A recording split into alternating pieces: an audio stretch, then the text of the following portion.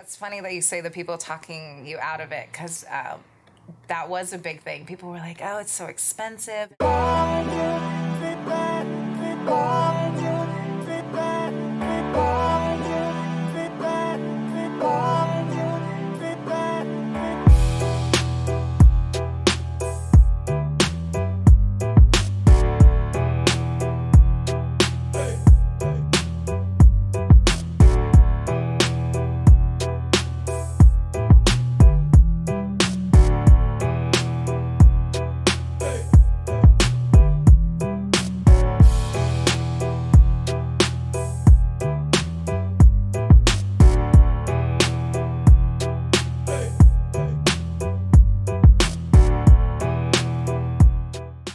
I'm so stoked right now to be interviewing one of my really good friends and owner of Dead Rockers here in Long Beach.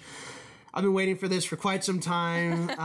It took a lot out of me to ask you to be able to do this and everything else. Which is weird, because we've known each other for like 16 years. I know, right? But I'm so not used to interviewing. But basically, tell the audience a little bit about yourself. Where were you born? Redondo Beach, California. Redondo Beach. You grew up there. Grew up, spent my whole life there, and now I live in San Pedro, and I have a store in Long Beach. Yeah. So migrating south. Yeah, exactly. You went to Redondo. That's how we met. We went to Redondo High School. Yeah, met freshman year. We were one of a handful of punk rockers, so we just kind of gravitated towards hanging out. There was like together. 5 of us. Seriously. There was like 5 of us, and it was like, oh, we should be friends. Yeah. So just all kind of. Yeah, the background story, though, you grew up in Redondo. You come from a background of entrepreneurs, right? Like your grandpa was a business owner. Yes. I was raised by my mom. She's a single mother, so she was a total hustler and worked had a real estate license, a notary public license, but she was a full-time real estate agent, and awesome. She was just a hustler. So I definitely learned that early on. If you want things, you need to go out and get them, and you need to work for them. Yeah. My dad was not really in my life growing up, but later on I started working for him in my mid-20s. Yeah. And doing what? I ran his office. He has a manufacturing company that did start with my great-grandfather. Yeah. My great-grandfather and my grandfather invented a vegetable cutter machine, mainly because my grandma wanted an easier way to cut potatoes to make French fries. That's awesome. So they made it, and then it became a thing to start making for restaurants. And my grandpa was a machinist, so it was kind of all around machine shop, and they started that in 1938. So later my dad took over, and then both of my brothers have worked there, and I ran the office. At what age did you start working? Because as soon as my earliest memories of you is you were already working, you were already doing stuff. I got a work permit in high school. That's cool. 15. Wow. 15. And you were driving at 16. I remember that. You're like the first one that had a 3 days after my 16th birthday, I got my license. I couldn't wait to drive. I remember going to gigs and stuff and everything. It was so awesome. I had places to go. So my first job was at Pizza Hut. And I would cut the pizzas when they came out of the oven and clean tables, and it was Saturday and Sunday only because I was still in high school, and it was a paycheck. There it is. That's how I paid my car insurance. Yeah. I remember going to gigs and stuff with you. So what brought you into the punk rock world? How did you discover that? Because that's how we met. I definitely always gravitated towards rock and roll, and both of my sisters were into punk. But neither of them lived with me because they were so much older. Yeah. So I don't remember ever seeing them around. I didn't meet them till way later. I remember getting a Punk and Drublick, the No Effects Punk and Drublick CD. Yeah. But also Punk-O-Rama was big. Remember? Oh yeah. All the compilations. Yeah, and stuff. You'd get those and be Great introduction. Oh, I like that song. That band was cool, and then you kind of find out about bands and stuff from that. But I don't know if I can pinpoint the one time that just hearing it, kind of gravitating towards it. I did go to Warped Tour. Oh wow! I was in 7th grade, and that was an eye-opening thing. I was like, wow, this is this is it. badass. Yeah. Just kind of pulled you towards it, huh? Yeah, and then my other sister took me to Ozfest, and that was like exposure to metal and like just I don't know. I've always been into music, and then you just gravitate towards what you like. It's kind of crazy. Well, you start finding out about different bands, you start getting more into it and everything else. You start like, it becomes like this whole like discovery factor where you're like, oh man, check out this band, check out that band and everything else. And I remember we were always exchanging music. Yeah, and, big time. like we discovered like the Subhumans and stuff like that. And that was like game changer. Then the Devotchkas. And, oh yeah. You remember the all that? Punk core years were big for us. Yeah, we loved the punk core years. And then we started getting into like British stuff a lot. Yeah. I remember with all of our little group of friends, we'd be like, oh, this band was rad, this band was rad. Yeah. So what got you thinking about getting Dead Rockers started? What was it? Was it originally Dead Rockers, or how did It was always Dead Rockers. It came from an Uproar song. Oh, no shit. Yeah, I was really into Uproar at the time. I didn't even know that. They have a song called Dead Rockers, and that's where we got the name from. Awesome. Which actually, I went to see them one year, and they played it, and I like talked to them after the show and gave them like flyers and stickers, and they thought it was really cool. Oh, that's that was so really sick. rad. Yeah.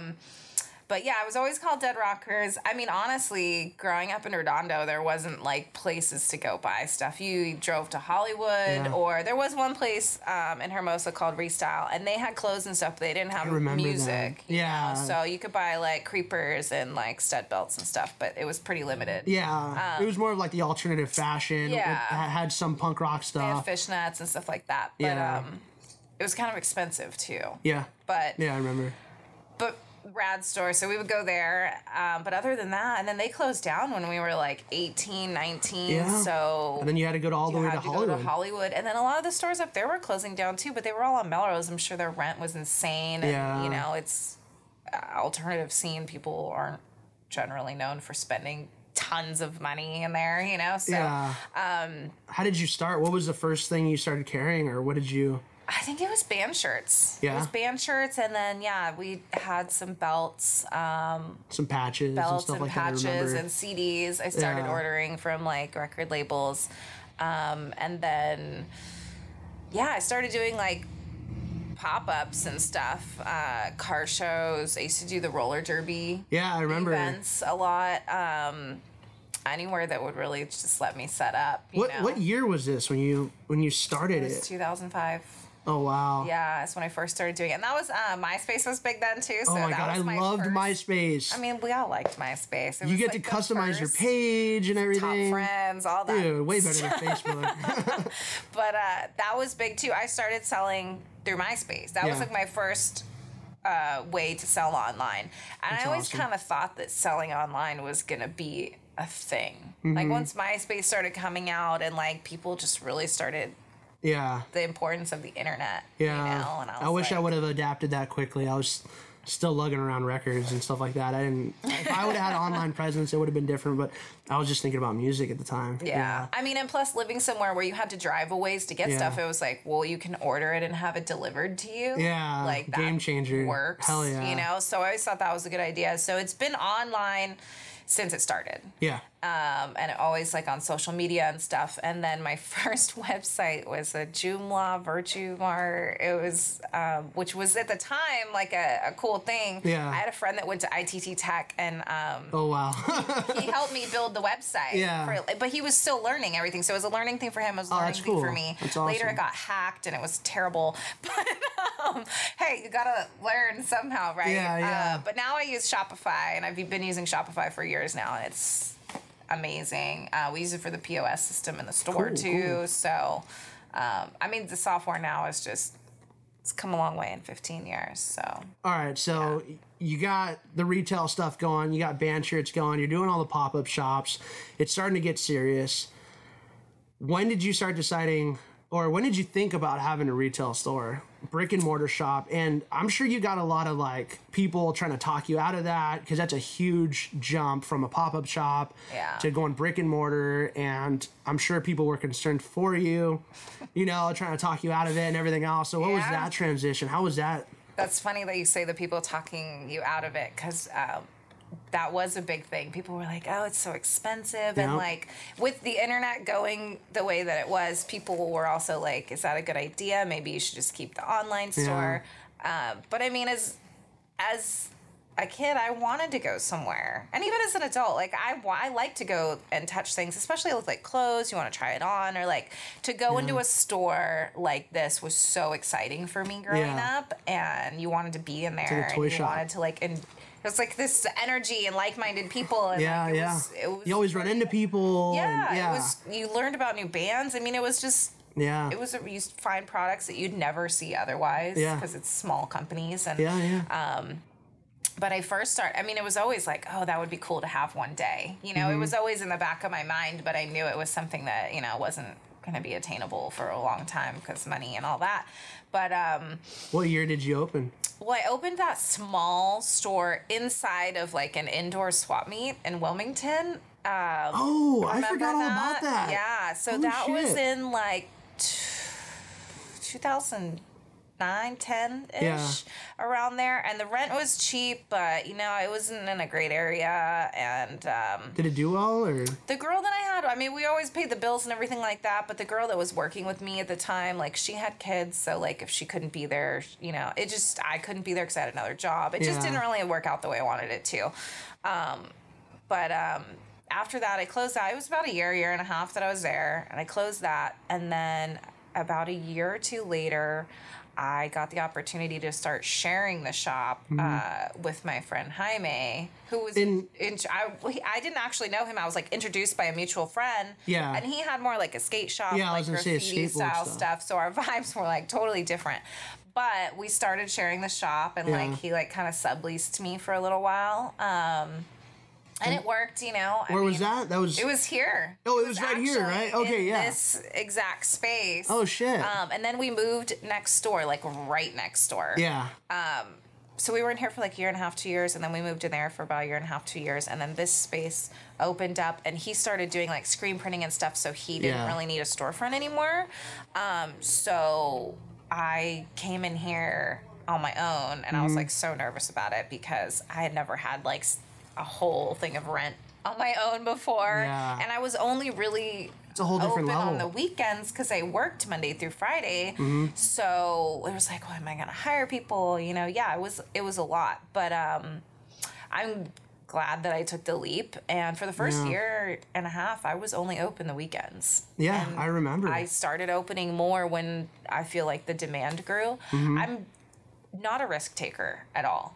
I don't like jump That's out a huge of risk, planes. I'm not into like thrill seeking and stuff, but I do feel like I did it in the slowest way possible. Yeah. And it worked for me. Yeah. Like I definitely see a lot of people just want to like quit their job and throw themselves into it. And as awesome as that sounds, they don't understand the work behind everything. Yeah, they usually fail. There's you know, your store's not making money right away. It's paying the bills and floating itself, but it's not going to support you, especially if you have a family or anything like that. So I think that was a really big thing for me that I knew I had to keep working. You know, so I would be here on the weekends, and then eventually I hired someone like for Thursday, Friday, and slowly did that. Yeah. And now we're open 6 days. You kept easing into it before you went full time with the shop. I took a lot of baby steps, for sure. Well, your timeline. I mean, people look at the shop and they think like you just decided to open up a shop one day. Yeah. Everything's here. You're doing amazing. And it's really like you started this in high school, right? Yeah. We were still like just coming out of high school when you actually started all this. Yeah. It's like the overnight success story where people don't see like, you know, people training forever or whatever it may be. And I got to actually see you through this whole process, and, you know, you were constantly working on this and bringing it to existence, which is so amazing, right? And that's why I wanted to interview you, as you know, because I got to see it, which is really cool. Right. And I think that story is so important. That, you know, you had this idea, you saw that there was not a lot of shops around here. There was a demand for it. It was something that you kind of wanted to do in a way for yourself. Yeah. And by doing that, you gave back to the community out here, because you're the only shop around here that's doing this. Yeah, it's crazy too because Long Beach has notoriously had a huge punk scene forever. You know, like actually in the store we have like flyers of like Fender's Ballroom and stuff. Yeah, that were iconic, and it's cool because we get people that come in that are like, you know, 60s, even like older people, and they're like, oh, I went to that show, like, they I saw the remember Clash, and then we get kids that are like, you know, 14 coming in, like, saving up to buy their first, you know, pair of Docs or first, record, or they just got a record player and they're stoked on it. They're all like, they just want the vinyl. Yeah, it's a trip how it spans so many generations, but I feel that too because it's been a part of my life for so long, and I'm older than I was, and, you know, it's the same thing for me, but... People coming in, getting their first pair of Docs and everything else. That's awesome to be part of that too, you know? It's cool. Yeah. So you not only own Dead Rockers, but you have a couple other businesses. Tell us a little bit about that. I do have some small side projects. Small. One of them is called L'Esquelette, and it's a darker, like a macabre boutique. I sell artwork and jewelry, and... I started making my own like enamel pins and smalls. I do antiques for it and stuff too. We do a lot of the oddities markets. Yeah, and those have been awesome.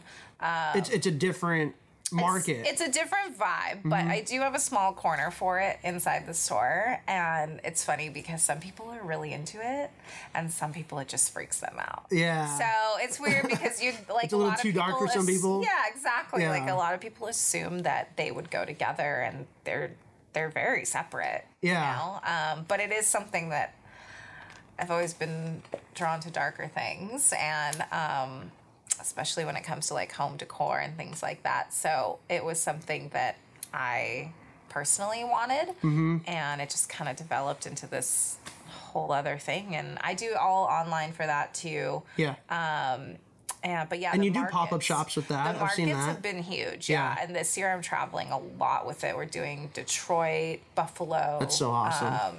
Tampa. So, we have all over this year, which is really cool. And now that you have people at the shop, it frees you up to actually go out and do that stuff I can and go expand do the this. pop-ups, and I have one all-the-time helper, and then I have one that is our backup girl here. So I have two people that help me now here, so that's awesome.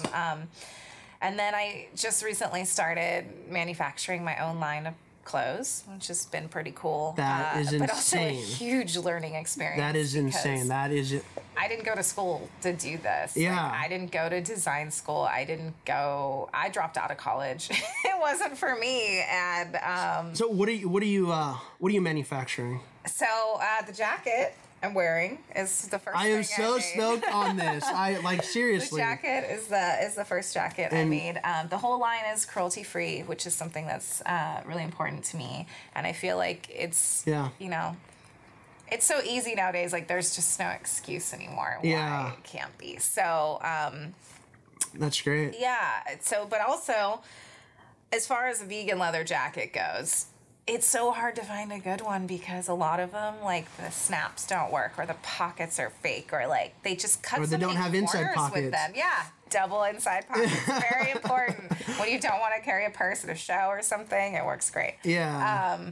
And then I'm doing some denim right now that's getting sampled up. So we're doing like a denim jacket. Cool. It's basically like classics that you can dress up and do whatever you want with, you know? Yeah. And then I'm also doing leggings. Those actually, I just arrived this week. But they double as workout pants. What? Which, okay, so when you get a little older, you like puffier pants, you know? Yeah. And leggings are, I don't know, just super diverse anyway. But I'm doing rad ones like zebra and like different animal prints. We did like this black on black snake skin that looks rad too. What got you to manufacturing the jackets? Well, mainly just because all the jackets I would see, they were missing something. All of them were missing something. Yeah. And like you said, with the inside pockets, you didn't have inside pockets. You have a really good fit. The fit. It's very like custom to you, you know. And just everything being functional and just, I mean, I've always rocked moto jackets and just, I feel like I've been selling them for a long time, and no matter how many I get in, there's just still something I wanted to do differently. So you going from retail to manufacturing is a huge leap, and a lot of people Yes. don't make that leap ever, right? So It's a challenging one. yeah, and then going to that, I mean, it sounds like to me like you saw room for improvement, and instead of just saying, you know what, this is the way things are, you actually took it upon yourself to say, you know what, I'm actually going to do something about this because there's room here to improve. Yeah. And then you're bringing these rad vegan leather jackets on the market, so even if people that are not vegan and stuff like that versus going out and buying a brand new cow leather or something like that, you know what I'm saying, they're going to pick this leather jacket because of the way it looks, because it's fitted, because it's got the inside pockets and everything else. Like, right. That's amazing. So to me, I consider you a serial entrepreneur because you're starting these different businesses. Yeah. You know, you're not just doing the pop-up shop anymore. You got the brick and mortar. Right. You got the jewelry line and everything else and stuff that you're doing right now. You got this going on and everything. I mean, how do you, is it just, it sounds like, but is it just like the passion of it that brings you in? And like, how do you get to that point of actually doing all of that? Well, I definitely think I have the personality that gets bored easily. So I guess I like to always have new things, new things that I'm working on. I constantly like stuff in the works. Yeah. So I think that's a big part of it too. But I mean, you have a retail store. It's like, well, if you want to grow more, where do you go? You open more stores. You start making what you sell. I mean, feel like there's very few directions you can choose. Yeah. Which honestly, I want to do all of them. So, yeah. But I'm starting. I'm sure you're gonna do it. I would love to open another location. It's definitely high on the list of future things.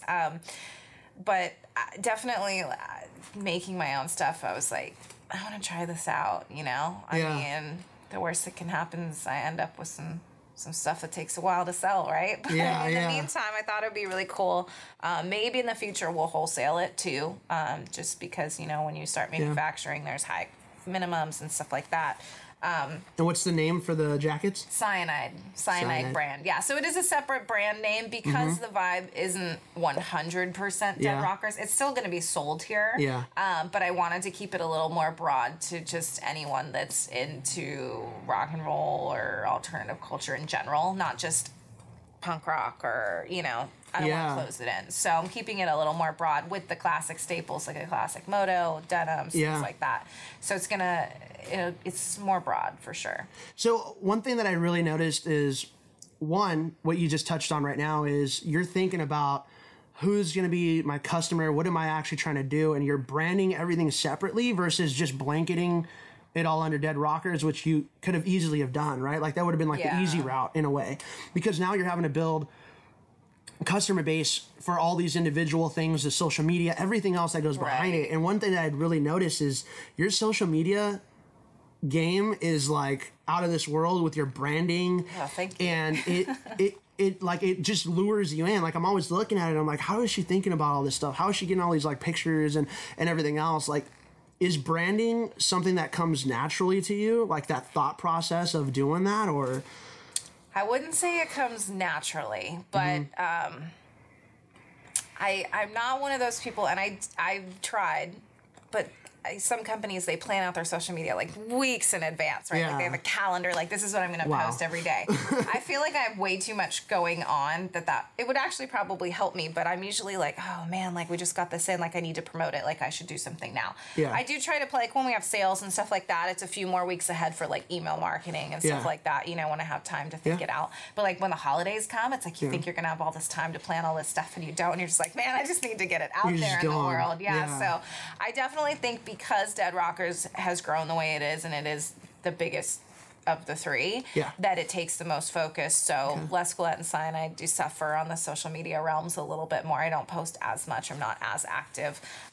But I try to make it so that when you do post, the content keeps people engaged for a week or two, or like you're putting something out there that's not just like a one-day thing. I don't. It's not something you're gonna flip by or something. If you're gonna do that, then I just do it like in Instagram stories or something that's not gonna last as long. But like I do when I actually post, put a little overthought into it and like, you know, what you're gonna say and everything like that. And I want it to be a really good shot. Yeah. You know, whatever it is. Yeah. Well, that's powerful though, because I think it's important. Yeah. I look at other pages and they just are posting like random stuff all the time. Yeah. And there's no thought into what's going to happen with the person on the other side that's actually looking at it. It makes me lose interest. As a consumer, it makes me lose interest. 100%. That's what you just scroll by. Yeah. Right? And social media now is everything. It really is, because not only does it eliminate borders to entry for a lot of people, you know, people are starting businesses just off of social media, shipping stuff right out of their houses and everything else. And I think having that dedication to it and really, you know, capturing your audience is something that obviously you've done very well, but and it's so important and everything else. So what are 2 tips that you could give the audience for, you know, what would you do on social media? I definitely think that you have to respond to people is a big thing. No matter how big you get. I see a lot of companies that are like no DMs, and like I understand that becomes something that it's time consuming, but I also think it's very important to connect on that. Like you're connecting with them on a more personal level. Yeah.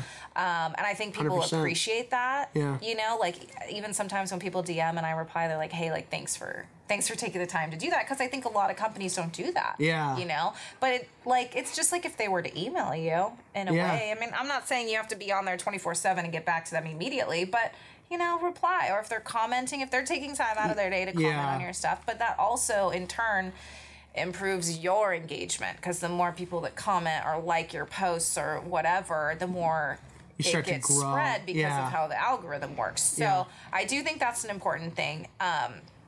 I also think that Instagram should be curated to like how you want people to view your business. Like if you want them like on a well-rounded spectrum, like don't only post, you know, 3 of your products or whatever. Like post everything. Post a shot of everything in it. Yeah. I don't know if then you have continuous content and everything else. Yeah, you know, like give people the bigger picture. Like we carry over 4,000 things in here. Wow. Like if I could just post one thing a day. Yeah. It would be so boring. Yeah. You know? And we have so many different spectrums of stuff. Like we have records, but we also have like purses. So it's like, I don't know, how do you capture that all in one? Like set it up, do cool shots of everything, you know?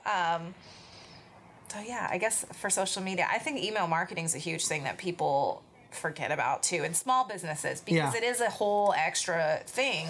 But for me, it's been huge. And you were learning this stuff years ago too. Yeah. Like the email marketing contact seminar. Dude. That's how I learned it though. Seriously. It was actually, I was working at a hair salon at the time and we started talking about it, and it was a free seminar. They host them all the time too. Yeah. And I went to it and I was a total outcast there, and I sat in the back with my little notepad and I learned everything about email marketing. So yeah.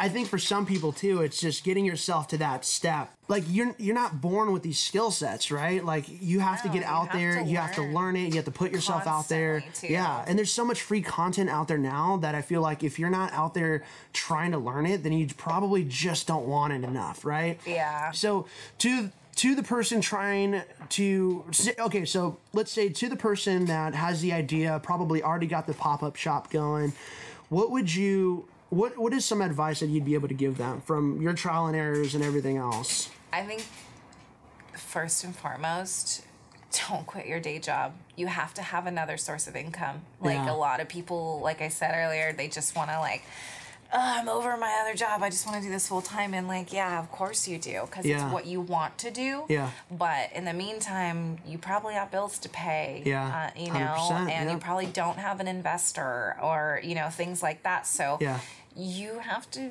support yourself in the process too. And if you don't, and you suck all the money out of the business you're trying to build, that business is going to fail. Yeah. Because it has nothing to keep going. And what I've seen is a lot of people that put their back up against the wall like that so quickly, they're not doing the passion thing anymore. They're doing it as a necessity, and they become a salesperson real quick. Yeah. And everybody can smell that. And when you're just trying to push, it doesn't let the brand grow and organically do its thing. Huge with it too, you know? You're forcing it in a way, you know? Yeah, and you're right. It doesn't, it doesn't have the outcome you're going to want. Yeah. You know? Yeah. For sure. So we got you going on the road for 2020. What other things do we have to look forward in 2020? You said you're going to manufacture some more stuff. We're going to launch some more products with cyanide for sure. So we're doing some photo shoots, setting stuff up for that now. Awesome. That's awesome. Definitely down the road. I'll be a model. Yeah. Our newest model. See, there you go. Definitely down the road. I think a second location. Much as I love being in Long Beach. I don't think I'll ever leave. I'm gonna ask you off camera what areas. I'm not gonna. Okay. I don't want to ask on camera. Somebody's gonna be like, I'm gonna open up a shop. Yeah, there's a. Somebody's gonna quit their job and open up a shop. I know, right? Yeah, right. Don't do that. This store is bursting at the seams. I've definitely outgrown this space, but I'm in a killer location, so I'm not going to leave. Thing. So yeah, no, it's a great problem to have, and it's a problem I never thought I would have. Yeah. So, good but problems. yeah, definitely down the road, a second location would be cool. But like I said, I'm not a risk taker, so it'll be a slow process, but it'll happen. Can I ask you? I'm very much an energy and mindset type of person. What got you into the mindset of doing all this? Like from the very beginning, what got you to start working right away? I mean, was it because you saw your mom is pretty much a single mom, because your dad, I know he wasn't really in the picture and everything else, and you just saw her hustling. Like, what got you on that level to just start doing everything at such an early age while most of us were just trying to figure out how we're going to get to the next show, which was you. But which was you driving. Which is you driving. But like, seriously, like what got you into that mindset of like going out there and really just creating this and making it happen when so many people sit there and they wish they could do all these things? A lot of dreamers, really, and people aren't bringing their dreams into reality, and you're living a life by design right now, and I love that, A lot of people don't know where to start, and I didn't either at all. I spent a lot of time, honestly, on the internet researching stuff, looking at what other people were doing and trying to pick up on what worked for them, what I thought would work for me. Yeah. I mean, ultimately, you're going to tailor it to be exactly what works for you. Yeah. You can't take anyone else's thing and do exactly that. But I think, having a hustler as a mom was a big part of it. She was always like, you're going to have to support yourself and you have to do this. No one's going to give it to you. I think a lot of that was very embedded in me. That sense of being independent, very... Yeah, I've always been a pretty independent person, too. Like you said, I started driving, like, right away. Like, I was ready to go, had places to go. Yeah, know? But, yeah, it's kind of a trip how... Yeah, I don't know. I just kept going with it. And once I saw that, I was like, wow, maybe it could... keep doing this. What if I could only do this? It excited me. It just kept going and growing and growing. It excited and growing. me, and I ran with it. And I'm still running. Yeah, you're like I'm still running right now. I'm still learning all the time though. You can't ever stop learning because no matter what industry you're in, it's always going to change. Things are always going to grow and things are going to go away. So you got to keep up with everything. Mm-hmm. Even in a niche market like I am, there's trends, there's things that change, there's, technology. Paying attention to that stuff is key. You have to, you got to be in tune with it. But I think when you love something and you're passionate about it and you care about it, that's easy. Yeah, you're in it. Yeah, you're in it. I'm like immersed in it all the time. Yeah, it's part of my life. It's been a huge part of my life for so long. It's like, it comes. I guess that part comes naturally. There it is. Do you read any books or anything like that, or are you a podcast person? Or honestly, I love magazines. I don't know what it is. I knew you were going to say that. Magazine person, but I do read. Yeah, you have to read all the time. I subscribe to a lot of online blogs and articles and stuff that I like that come out too. That's cool. Shopify has some really great ones for business owners. Awesome. Just in general, even outside of retail, I think they apply to people. Somebody could start there. Just start getting into that stuff, start reading, just start getting the mindset and kind of just, doing exactly what you're saying. Just kind of submerge yourself in it. And definitely. Yeah, that's a good first step for sure. Okay, I did that a lot. Spent a lot of time, like I said, on the internet, reading. Yeah. Seeing what worked and what didn't. So, social media platforms, what are you most active on if somebody was trying to get in touch with you or trying to see what Dead Rockers is doing and stuff? Definitely Instagram. Instagram's the biggest one for us. We post the most on there, but we do have everything on our Instagram automatically go to our Facebook too.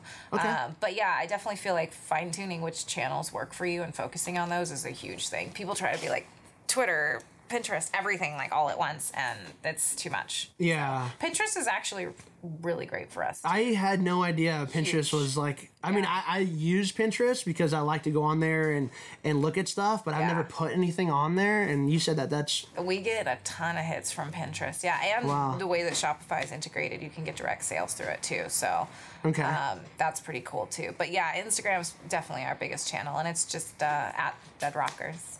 Awesome, awesome. Any last words?